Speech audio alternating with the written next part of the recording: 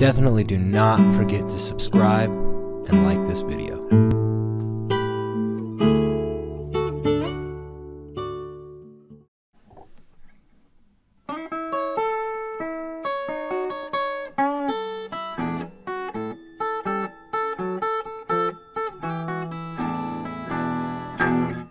Hello everyone. Today we're going to take apart the intro to Robert Johnson's Phonograph Blues. This is a really cool guitar lick, a little bit more advanced, but I have some students getting interested in this stuff, and I think it's fun to play and it sounds really cool. So let's go through this. If you get lost at any point, there's that rewind button that comes very much in handy. You're probably going to have to use it because this is a little bit more of a complicated lick than the last couple I put up. So first off, you're going to take your second finger. Also, real quick before I get into that, this is also finger picked. So I'll kind of call out my right hand fingerings a bit as we go. These first couple notes are all with the thumb. So with your second finger, you're going to slide up from the 7th to the 9th fret on the G string, hit it again, and then 9th fret of the high E. So we get this triplet, 8th fret of the B. Triplet, da, triplet, da. And you hold that for a full triplet. So we get triplet, triplet. Then you get the 9th fret of the G at the beginning of the triplet, and then that's going to last the first two notes of the triplet, and then we're going to get the 9th fret of the high E on the outside note of that triplet. And then we're going to move into this chord bit that is also a triplet. So we get triplet, triplet, triplet, triplet. So that is the second finger, goes back to the 8th fret of the G, index 7th of the B, then third finger is still on the 9th of the high E, and you're going to hit that twice, so we get triplet, da. Then you're going to slide back with your second finger and do a half step bend, and then hit the 5th fret of the high E, then the open E, then the E7 chord. Now, these are all with the first and last note of the triplet. You're going to not play in the middle note of the triplet on those ones. So we get triplet, triplet, triplet, da.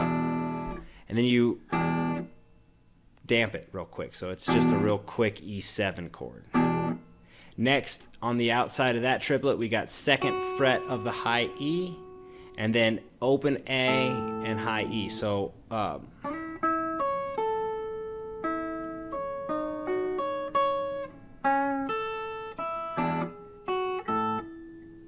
now, this next part's kind of tricky, so you're going to get the outside triplet here. We're going to get open A and 5th fret of E. And if the stuff we just went over, I'm not going to go over again, so hit rewind if you haven't caught it yet.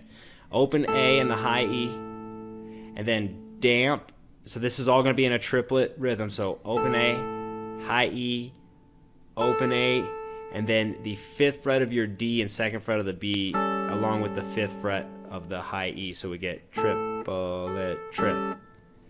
And damp for the middle note of the triplet there, and then we get the last note of the triplet, just the 5th fret of the high E.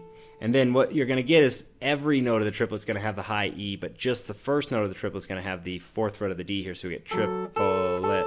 And you do actually have to damp that note so that it's... So we get...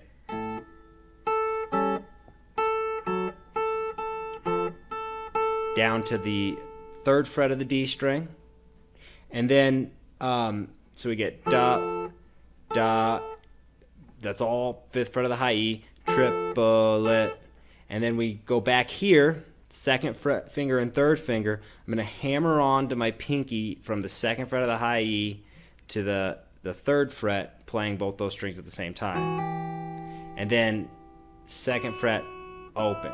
So we get...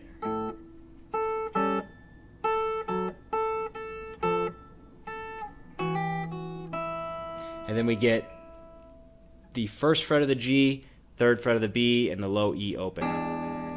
And triplet, and then full. So we get triplet, da, da.